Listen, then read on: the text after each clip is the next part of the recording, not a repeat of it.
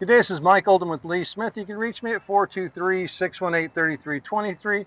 Today's presentation is to discuss the Isuzu Airlines and Air System. To get to the first pedal reactive control, we'll need to access the front of the hood. The Isuzu does have a hood. The latching mechanism is on the left-hand side of the steering column. So I've raised the hood, brought down from stowing point to locking point, the arm that will elevate the hood out of the way. This isn't an access point to your engine, it is an access point to your two cabin air filters, your high-low air conditioning, your windshield washer fluid, and what we're talking today, the Isuzu Airlines and Air System. This is what controls the brake pedal pressure to allow the air pressure to engage. So in the Isuzu we have air brakes, the option for air ride, and with the Isuzu you also have the air ride seat. So the air ride seat also pulls off pressure from our air chambers to supply side that self-leveling ability.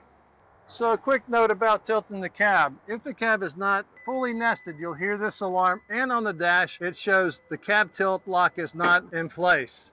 To safely hit the cab we have two levers. Primary release, secondary pull down.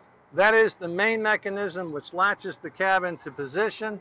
And then we have that extra safety third position. From here you have a grab handle on the bottom and a secondary to control the tilt of the cab. This is the Cummins 6.7 liter highest power efficiency engine of the 6.7, offering 660 foot-pounds of torque at 1600 RPM and 260 horsepower.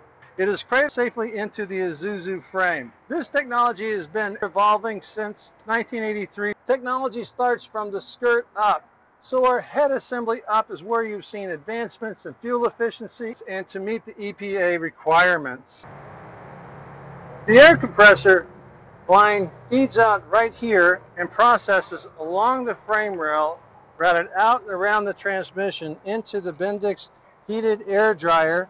Coming back to the first peel off of the primary tank, this particular tank is for the air ride suspension. So we have air supply coming from our compressor to supply our air ride suspension, but as we track our brake lines as they flow over and back to the secondary valve, the line that comes in through this device is for our air brake application for parking, and these are our service brake that come into our brake chambers or brake pods. What is the difference between green and yellow? The green is our supply side for engaging, service brake pressure to lock down our brakes, and the yellow is for parking. Now the wet tank on the Isuzu is actually placed behind the rear axle for the braking system that has the most amount of pressure. There are two bleed pull valves that are located behind the rear axle, beside the air ride suspension. It would be the spring suspension through here if it was spring.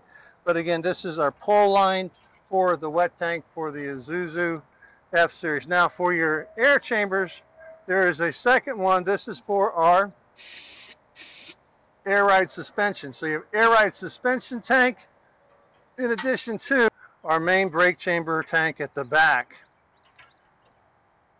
Brake adjustments are automatic slack adjusters, which can be found at the back of the chambers. So brake adjustment is handled through the slack adjusters. The slack adjusters are manual and self-adjusting. The self-adjusting would be if you go into reverse. If you put your truck in reverse and glide into the brake position, it does go through to adjust the braking pressure at that point.